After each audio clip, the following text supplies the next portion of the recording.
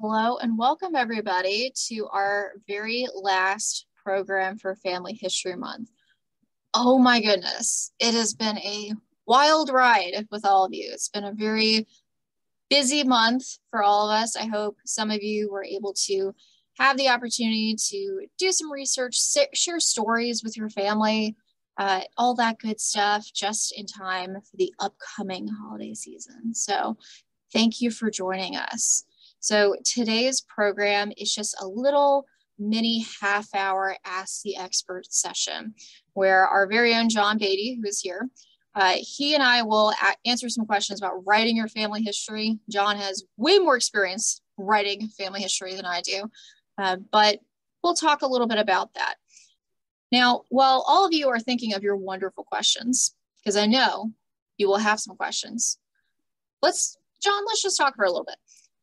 We were talking actually before the program about how, a lot of people who talk to me about writing their family history, they're like, how do I get started doing this? I have all these resources, I have all these sources, I've been doing this for 20 years. How do I make a story out of this? And how do I organize it in a way that makes sense? It's really overwhelming for people when they're first getting started. So what suggestions would you have? Well, the first thing I would suggest is to come in and take a look at some of the family histories that we already have on the shelf. We have over 70,000 of them here, and get some ideas of what's been done on different families, and again, get a sense of what's out there and what other people have done.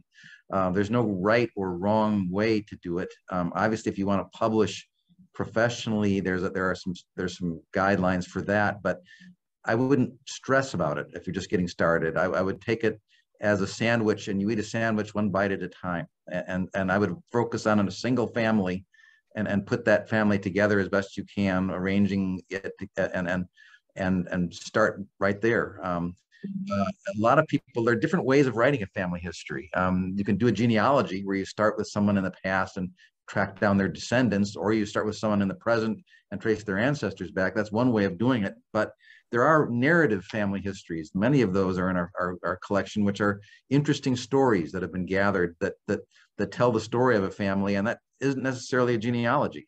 It's finding a way of writing in a creative sort of way that tells an interesting story. You could tell your own memoirs, or start gathering stories that you've heard about your family and arranging it in some kind of chronological fashion that's interesting, and putting it on paper, or putting it down and writing it. I like to ask the question of if you won't do it, who will? And sometimes if you don't do it, it may never get written. So don't be intimidated, just start writing and worry about more stuff down the pipe, but getting stories down, getting your words down, getting the narrative down is what's really important initially. One of the things that Kurt Witcher, our director of special collections, likes to say is don't let perfection get in the way of progress. Just do it and make it perfect later, right? So just work on it, get it done, but start small. We are starting to get some questions in the Q&A. Super excited. Keep adding those questions into the Q&A so they don't get lost. So the first question is, what suggestions would you have for someone who feels like there is no story? Well, there's always some kind of story, and you can always read backstories. Even if your family doesn't have much of a story, you can still read books about the time period that they lived and the place that they lived to give you a sense of the backstory, even if you don't have many stories about them. So if they were living in Ohio in 1850, well, there's all sorts of histories of individual counties. There are Midwestern histories. There are social histories that talk about what family life was like. So you can get some material out of it. And if you look very carefully at sources like even a will or a census record, you can get information out of it. You can look at, for many people who had farms, there are, for example, agricultural schedules. You can figure out what was growing in their fields, how much land they had in corn and oats and wheat and so on. So you can put together some stories with a little bit of imagination and a little bit of digging that you may not think are there initially. Yeah, so it's basically, so when I formerly worked at the Tenement Museum, their thing was very much putting people in context. So the people who lived in this historic tenement building in New York, you know, other than a handful of documents, not much is actually known about what their exact day-to-day lives were. So as an educator, one of my jobs was to give tours. We're given tour content that is, this is what we absolutely know about the family. This is what the history was like. This is what New York was like in this time period. This is what a Jewish family's experience might be like in this time period. And we were told, make a story. So you're putting what you know, the names, the dates, locations, into the bigger context. So basically, where does your family fit in the wider story of the world, their state, their county, their town? There's always a story. Mm-hmm. Newspapers can be great too. Sometimes you can find little tidbits of things, even if they weren't very important people. They still might be stories about so-and-so visiting so-and-so, or so-and-so being sick, or, you know, you can piece some interesting little tidbits out of things. So the next question is from someone named Diane. She said, I am writing a book about my great-grandparents and their 7 kids. I'm covering years from birth of Gil in 1831 to the death of Sarah in 1924. Major blocks are decades, but within decades, I do by family member or by year. Well, that's the question. Do I do it by family member or by year? I would do it by family member, because that's more coordinated. I mean, year by year it's too disjointed. I mean, events carry over year by year to segments of years, and so you really need to look at the person pulling it together that way. That's how I would arrange it. She said that she's kind of doing it by family member for that decade after the kids are grown, but she's really struggling with structure. You might have situations where families interact, and so focusing on one particular person will negate the other parts of the story. So it may be you don't do it by year, but put it in a decade. Look for breaks in time when certain things happened, and frame a chapter that way. Like this is the school years. This was the maybe they moved. Maybe there were different places they lived, or some kind of thing that breaks it apart, and then tell the story of how the family interacted within that chapter. So I've seen them done that way. You could do it if you're just trying to figure out structure, write it and then break it apart. Right. Yeah, so you could get a picture of the whole situation. That's one of the ways I would do it. The beauty of word processors, unlike typewriters, you can cut and paste, you can save parts, you can do all kinds of things, and nothing gets wasted, and you can always move it around. You can always change it. You can always put it back. So yeah. Great. Okay, so just as a reminder, friends, put your burning questions in the Q&A. But I see some of you in the chat are having lovely conversations. That's great. Laying down the tracks with stories and then rearrange as it needs be. Yeah, definitely. So one person asked, can we see an online index of the family histories that are at your library? Yeah, you can search in our library catalog. In fact, I can show you how I would recommend doing it. Okay. So if you're on our homepage, genealogycenter.org, see how there are 2 search bars here? If you want to search our catalog, use this top one. Ignore the login button. It doesn't apply to us. So say we were looking for the Hodges family. So you could just search Hodges. You could search Hodges family. I kind of like to search Hodges family first, like adding family after the surname. It just behaves better for me. Okay, so once you press find, this is your search results page. Anytime you're using our catalog, no matter what it is for, always just get in the habit of going over to this left-hand side, saying filter results, click branch, click genealogy. If you don't, you will get things that are unrelated to what you're searching for. That's books that are in other departments or in other branches. You don't want that. So it filters it down to the things that we have in our department. You can even filter it down more. But notice how in the subject, we search Hodges family, but we have these other family names. These are going to be collateral lines that are mentioned in those books, or Hodges is mentioned in those books. So you might find a book on the Brown family, but because I search Hodges family, it comes up. That means the Hodges family is mentioned in the Brown family history. So that is basically how you would find family histories in our department. I hope that explanation made sense.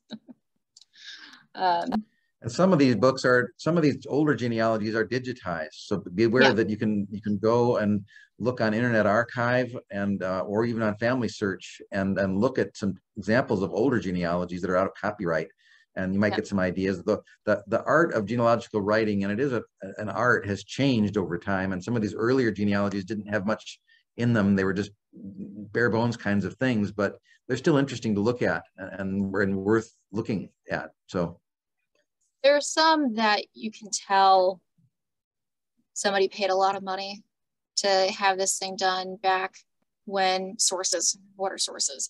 Like I saw one where it was trying to say that this person was a descendant of Odin.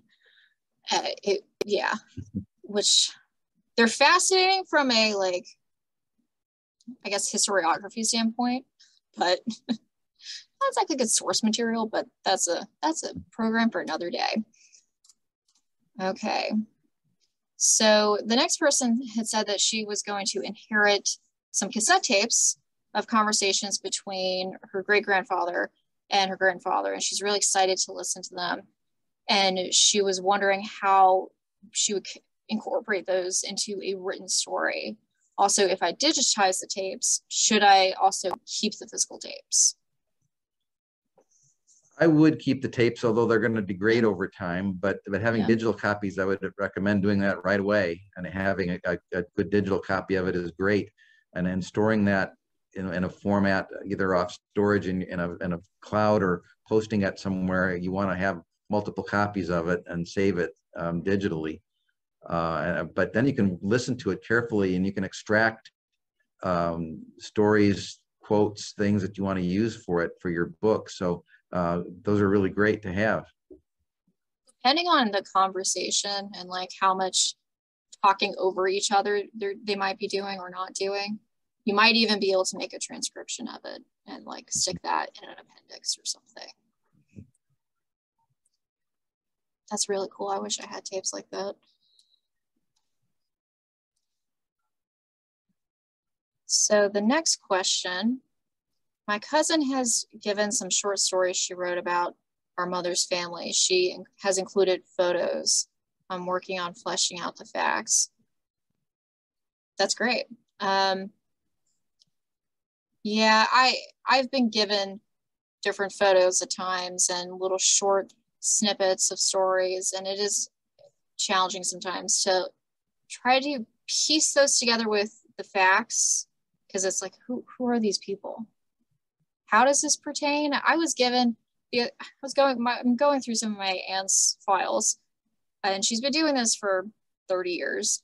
And I found a photo of a frame picture of what John and I realized is a picture of W.B. Yeats framed on a mantelpiece with some like wooden mallard ducks. I'm like, what does this have to do with this folder? Am I just slipped in there? I don't know. So yeah, piecing together the things that you're given and then putting it into the story is always challenging but fun too.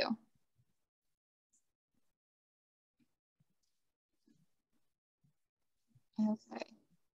So this is an excellent question. Would you suggest that people specifically focus on genealogies and chronological histories, or writing personal stories? You know, you really need to do both, but I would get the personal stuff down first, because those are the things that if they don't get written down, they may never be recorded at all, and have some record of those. And you could do writing as you research and do little pieces of research that you write up, rather than trying to think of it in a big comprehensive way. So if you have a set of stories, write those down, get them done, save them in a file, And you can always incorporate those into a larger project if you decide to work on a larger genealogy.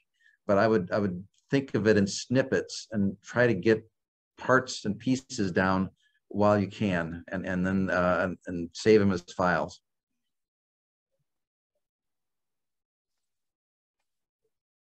Yeah, small bites make things less painful. I will say, I personally find reading family histories that are just descendancy lists, like this person married this person, these are their children, and then generation to generation, and there's zero narrative, I find them really boring. So it all kind of, I think it stems to, who are you writing this for? Mm-hmm. That should be your first question. Are you writing this for you? Are you writing this maybe for your kids, maybe for other family members? And if so, how can you do it in a way that would make them want to read it? In the bibliography that's in your handout there, I put a variety of different kinds of books in here. We have actually a large number of books in the Genealogy Center about how to write family histories, how to write memoirs, how to write autobiographies, all kinds of things. And I pulled some. One of them is called "How to Write Compelling Stories for Your Family, from Your Family's History," which is a nice little book that I hadn't really looked at till recently, that talks all about how to write an interesting family narrative and how to put it together. It's a nice little book. It's not a genealogy type of book. It's a book about how to sort of creatively write a short snippet of family history, but it's really quite good. And they run of the gamut. There are things from England that take a British perspective. There's a lot of different books on how to write family narratives, but then there are also things on how to write and craft a genealogy. And I don't want to discourage anybody from just doing a genealogy if that's what you want to do, but I would try to encourage you to add meat, quote unquote, to it, to add the stories, add the proofs and things to tell the story a bit more than just names and dates, because it makes a much better story that way. And if you really want to get ancestors were more than names and dates. Yeah. They were human. They were human beings. Their entire existence is not centered around where were they born, who did they marry, what children they had, what were those children's names, and eventually where they died. They had lives. So what did that look like? What did that look like in their time period? And one person had said in the chat, kind of in relation to this, that one of the writing groups that she's in has suggested writing a timeline. So you can do like a timeline of things of like the facts about your ancestor, and compare one with maybe like a history timeline. See where might it intersect. It's a very good suggestion. When you get into the professional level, there are things that you can keep taking it to more advanced levels, depending on, this is not for the beginner. This is for the person who's done this for a while and wants to really write professionally. There's such a thing called the genealogical proof standard. It has 5 elements. The first element is do reasonably exhaustive research. So that means you look at all the sources you can to answer a genealogical question in all kinds of things: deeds, wills, court records, local records, newspapers, everything, and you assemble that. The second step is to create documentation for what you're looking at, and that can be intimidating for a lot of people, but there's books here on how to do that. The third part of it is to correlate and analyze all the data that you gathered, and that can be a really hard step, but you look at things and try to piece it together. And then 4, you reconcile conflicting evidence, because you're going to find record conflicts, and that's a hard thing to do, because you're going to find things that contradict each other. Ages of people will differ. And then 5 is you write a soundly reasoned conclusion based on all the evidence that you gathered, and that's sort of what you write about. And you can do that in multiple ways, and just writing conclusions, even if they're not finished conclusions, is a good thing to do. It summarizes what you've gathered together. So if you're researching somebody, you come in here and you gathered some material out of family histories and county histories and censuses and so forth. Make a record of what you've looked at, and then just write up your research. Write up your research. Write a report of it, and so it's still fresh in your mind. Write what you looked at and save it. Save it on your computer, and then when you go back to that family or you're working on it again, you've got what you've looked at, and then you can add to it, and over time that can blossom into something even bigger, into a family history. But it doesn't have to start that way. And also, like, keep in mind when you're writing, you don't need to know everything in order to actually do the writing. I was saying to John before we started that my aunt has, over 30 years worth of research compiled, some of which, goes back to the colonial era. And she is stuck on this one brick wall. We all have the one that I don't know if we will ever figure it out. Maybe not in her lifetime, maybe not in my lifetime. It may be just never. But I keep having to tell her, just stop looking at that and just write what you have for everything else. And she's like, oh, I don't know. It's not perfect. I'm like, so what? So what? Just do the thing. Again, don't let perfection get in the way of progress. Amen. Yeah. Amen. So I hope this is lighting a fire under some of you. The next question is a good one for you because, John, you do oral history stuff. You like interviewing people. This person was asking if you had any suggestions for convincing someone to talk. My grandmother refused to talk about my grandfather's grandmother, and she knew her. All she would do is just whisper, "We don't talk about her." Wow, so that can be really hard. Sometimes family stories can be really painful. And if people don't want to talk, it's going to be, it could sour your own relationship with them. You don't want to make someone talk about something that may have been painful. Yeah. I would try to research what you can, try to go around the barn, so to speak. If there are any other relatives that might know the situation that can give you some clarity, there may not be if it's something way back in the past. And then there may be some stories that unfortunately will die with the person, which is too bad if it's too painful. I mean, there's all sorts of things, illegitimacies and all kinds of things that happened in the past that were very much taboo then, less so now. Our times have changed, but there were times when it was shameful, or there was abuse, all kinds of things dynamics that can happen in a family that can be very difficult to talk about later. And it's like a hard thing. And we as genealogists and as family historians are sometimes opening up old wounds, and when we do this work, and it can be difficult. So yeah, when I was doing some oral histories of my grandmother when she was in her late 80s, I had to be very careful when bringing up her sister, because her sister died pretty young of a massive stroke that we believe was possibly caused from her husband, who was abusing her. And my grandmother blamed herself for that, even though it wasn't her fault. She lived in another state at the time. But anytime you bring up her sister, she would get very upset and burst into tears. So you have to be careful and just empathy, right? You don't want to push someone, because the more you push someone to talk about something they don't want to, they're not going to talk to you anymore, period. Then you'll lose all conversation and all possibility of getting information, and you don't want to do that. So you get what you can and work with what you can, and maybe over time you can piece some more. Yeah, I think that was a really important question to ask, just because we do want to try to include oral history if we can, but don't put that at the forefront where you ruin your relationship with somebody. Yeah. Okay, so the next question: in gathering a lot of family stories from one line of relatives, the main story thread is for the most part utterly depressing and in many ways pretty terrible. But it has occurred to me that maybe somehow they survived. How they survived might be a better story. Is that a good approach to maybe make it less of a downer? Yes, you can find all kinds of dark things sometimes, and how do you? How deeply do you want to go, and how do you talk about it? It can be very difficult, but overcoming it, the fact that family survived it, is itself a great story. So that you can turn a story into an advantageous way if you look at it the right way. Some of how I've written about some pretty dark things in my family story is the way I've looked at it for those individuals is these things that happened to them. Maybe that is why they were the way they were. Maybe that's why they made the choices that they made later on down the line. And maybe that's why their children behaved in a certain way. So the bad things can inform on the person, both good and bad. but that's life. Yeah.